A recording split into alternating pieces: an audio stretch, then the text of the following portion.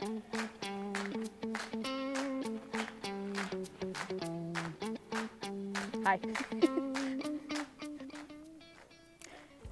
Hey guys, I'm Vidra and I am through hiking the Pacific Crest Trail in 2024, and I thought it would be a really fun idea to actually do a little bit of a Q&A to get to know me a little bit more and answer a lot of those questions that you might have. I put out like a little Q&A post on Instagram on my stories, and I got a lot of really fun questions that I thought would be awesome to answer for you all. So we're gonna get into that right now.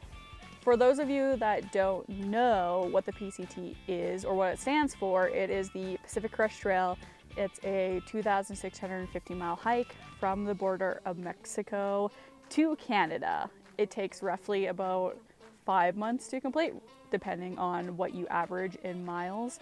And you're basically like doing a lot of multi-day backpacking trips essentially in order to make those 5 months to get to the Canadian border. So the first question is, why am I hiking the Pacific Crest Trail? And I think this is probably the most important question of them all, and everyone says to have a really solid why. So I'm going to answer that first. The reason why I'm going to be hiking the Pacific Crest Trail is for an independence journey. I have been with my partner now for close to 10 years, and I have become pretty reliant on him over those years. And for me, I wanted to go out there and push my boundaries and become a little bit more of an independent person while also getting outside and doing something that I love, which is hiking and being in the outdoors, because it really helps me a lot with kind of my anxiety and overthinking and things like that. So I thought it'd be a really fun opportunity for me to grow as a woman myself and become a little bit more independent and also get to experience the outdoors in the meantime. Another portion of my why is I used to be an athlete. Back in the day, about 6 years ago, I played collegiate basketball for 5 years, and I was a very competitive athlete and had a lot of drive throughout those 5 years of my life. And after graduating and moving on into, I guess, adulthood, I've kind of lost that drive within me, that competitive drive. I haven't found something in the last few years that really pushes me and wants me to be like the best version of myself. So I thought, because I love being outside and getting outdoors, that hiking the Pacific Crest Trail would be the ultimate challenge to kind of push myself physically and mentally and see what I'm capable of again, especially approaching into my 30s. I don't want like age to kind of like define me and be like, I can't do anything as I get older. Like, I want to stay young and I want to do things that I love and kind of just keep pushing myself to be the best version of myself. So the third reason why I'm doing the Pacific Crest Trail is to inspire others to get out there and do what they love. As an anxious individual, I have definitely allowed my anxiety and fear to limit me or get in the way of pursuing things that I'm really passionate about or love. So as I approach my 30s, I really wanted to challenge myself and also inspire others who are watching, because I know, and I've chatted with some people online who say that it is something that they feel as well, is that crippling anxiety and fear to basically like leave their house as a solo female or just like a female in general, because the world is scary, and I definitely can relate to people who are feeling that type of way. So I wanted to kind of be the person who can inspire others to just kind of go out there, get after it, and do things that they love, and just kind of push past those fears and anxiety and kind of, go for it. I don't know. All right, second question was, what is my biggest fear going into the PCT? And to be quite honest, I have a lot of fears going into the Pacific Crest Trail. One being solo. I'm doing it alone. And I'm not really quite sure what to expect out of that, because I've never done a hike alone. Whether that's a day hike, a backpacking hike, or a thru hike. And a thru hike in general I've never done, but I have actually done some multi-day backpacking, I guess is what you would qualify it as. So I have been out there hiking for 6 days total. but I've never actually done it alone. So my biggest fear is just being solo in general, and maybe a couple examples I can think of that have been intrusive thoughts are maybe running into someone who has ill intentions, potentially while I'm out kind of close to the roads or in towns, and running into that a little bit.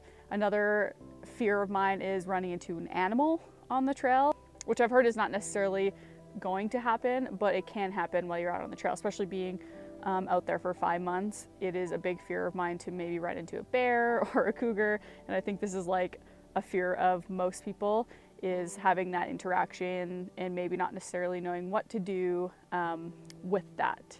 And the third fear that I actually have is the fear of not finishing, because I am being so open about my journey and putting it out online. I do fear that, you know, if I get a month or 2 in and it's maybe not necessarily what I thought it was going to be, or, you know, God forbid, I get an injury, that I can't complete the whole entire journey, and I would feel like a failure, I guess, because for me, I've always played sports growing up, so if I never, you know, if I didn't like win, or I didn't complete something, or I wasn't the best at something, I would always kind of get in my head, and I think that might be one of my bigger fears going into the PCT, is that not finishing and then like maybe letting people down or letting myself down and getting in my head about that.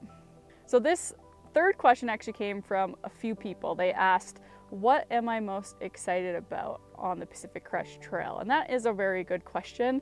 I don't really know what to expect, but I will say I am really excited about seeing all the beautiful landscapes and views.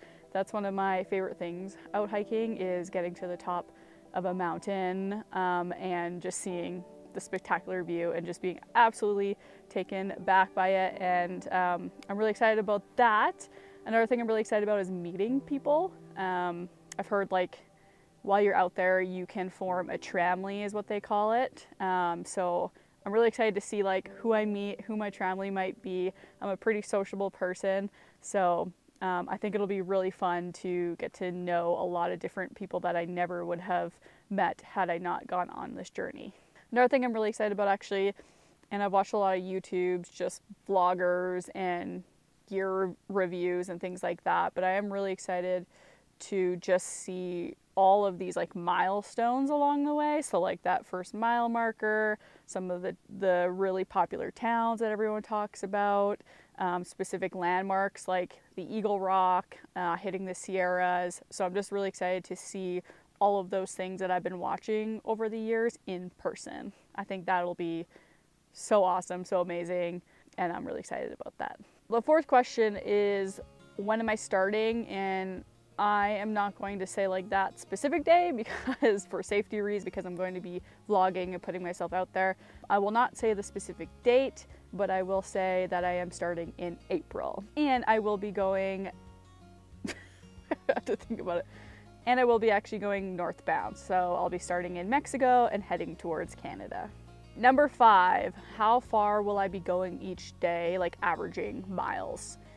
For me, I think I'll start off a little bit smaller, maybe 15 miles to start, and then make my way up to an average of 25 miles. It really just will depend on how I feel when I get out there, and you know what happens. There's a lot of things that could come up with weather and things like that, and I will have to kind of adapt and adjust to that. But on average, I'm hoping to get up to about 25 miles a day. Number 6, this question is pretty unique, but they asked, how often will I be seeing my partner Garen and my dogs? So why I say that's unique is because we live in a van full time, so we travel, and what is awesome about this whole situation is that my partner Garen will be basically traveling alongside me the whole entire time. So he'll just meet me at each kind of town destination where we come out, and he'll basically be driving me into the towns, helping me restock, you know, all the things that you would do if you were out there in general. But it'll just be nice because basically I'll be seeing them at least once a week, and through my 0 days as well. And if you don't know what a 0 day is, it just means that you're taking essentially 1 full day off of the trail before you head back out. And to touch a little bit more on the hitchhiking part, because that is a big portion of the Pacific Crest Trail, is that you have to come out to these roads and then hitchhike into towns. And that was one of my other big fears that I didn't touch on, that I forgot to touch on. So what is nice about this situation is that I do not have to hitchhike. I just have to basically, with my Garmin GPS device, just stay in connection with my partner, and then he'll essentially know exactly when I'm going to be coming out onto the roads, and then he can just pick me up and bring me into the town, and I don't have to worry about potentially getting in with like a creeper or anything like that. So that was one of the big reasons for me being okay as a solo female out there, is knowing that I'm going to get a lift from my partner or someone that I'm familiar with. Question number 7 is, how am I affording to take this much time off and do this trail for 5 months? So my journey is going to look a little bit more unique than a lot of others, and I actually will be making money while I'm on the trail. And there's 2 ways that I'm doing that. The first is just keeping my job that I already have as a marketing manager. And I'm basically just setting up and automating a lot of these systems so that while I'm out there, it's working in the background. I don't have to worry about it. And then my partner, who's also a marketing manager, will be helping me with more of the manual work, like social posts and customer service things. So everything will be running essentially as I would normally day to day. And that's just kind of the ways that we are working around that. So my partner will be taking kind of like half of my workload, and I'm setting up and automating the other half so that I will be making money while I'm on the journey. For most people, they will just be basically quitting their jobs and taking this much time off. When they are on this journey, they're going into towns and they're relaxing and hanging out, whereas when I go into towns, I won't have the luxury of doing that. I'll actually have to come off and basically be working my whole 0 day, which is like, you know, a complete day off the trail. So it will definitely be a grind, but for me, it was nice knowing, and gives me a bit more peace of mind that I will be making money while I'm out there, and I don't have to come off and try to find a job afterwards. The second way that I'll actually be making money while on the trail is by content creation. So I've always wanted to be a content creator and make it more of my full-time gig. So while I was prepping for the Pacific Crest Trail, I actually reached out to some brands and started making some video content for them. And luckily was able to kind of create some partnerships out of that. One being a food sponsorship, so they will be actually sending me dehydrated meals the whole entire time, which is amazing. And all I have to do is basically create content for them in return. The other way is through my sleeping system that I'm actually going to be bringing on the trail.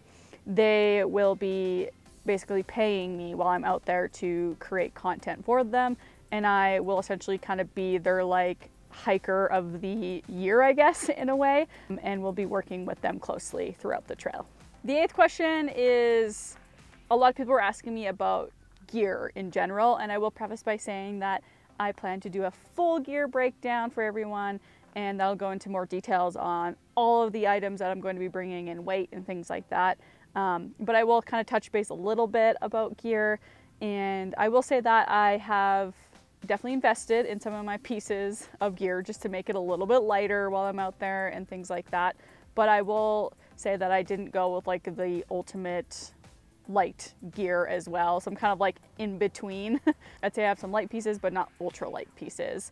So for me, I actually had to buy like all brand new gear, and it was kind of a funny story because we're from Canada, and because we're traveling in the van through the US, all of my backpacking gear was back at home, and I didn't have the time or the finances really to fly back or drive back and grab all those pieces of gear before the PCT.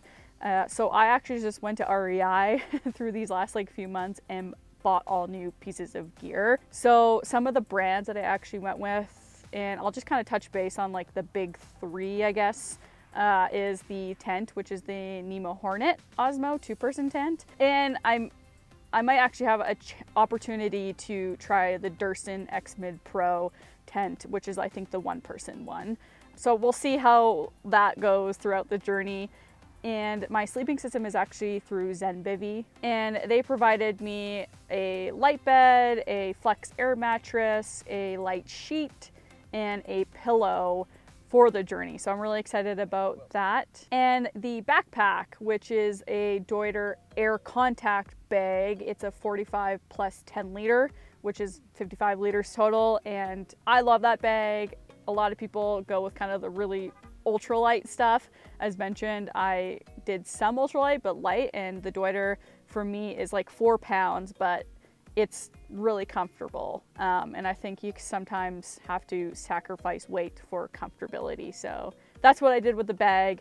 It fits me really well, and being kind of like a bit more of a curvy lady, if you will, I really like it. It's very comfortable. And for shoes, I'll touch a little bit on the shoes. I am going with the Ultra Lone Peak 7s, I believe.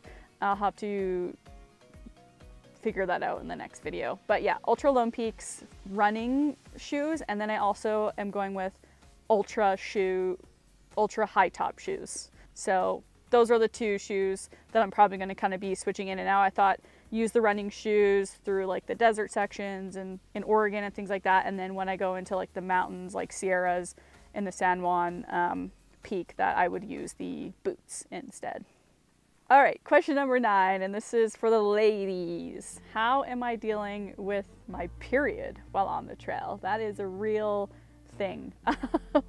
For me, I mean, there's a lot of ways that you can deal with your period while you're on the trail. You can do like Diva cups, tampons.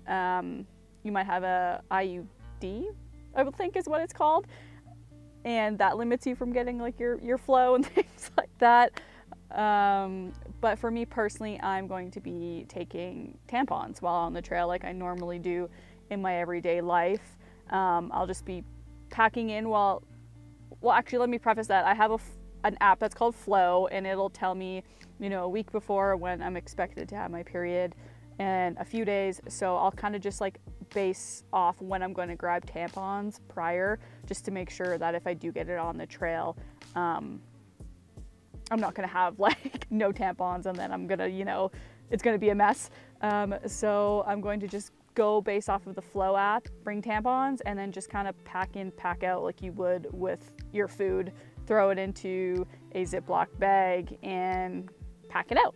And that's what I'm gonna be doing with my period. Question number 10, and this will be the last question of the Q&A, is what am I doing for safety?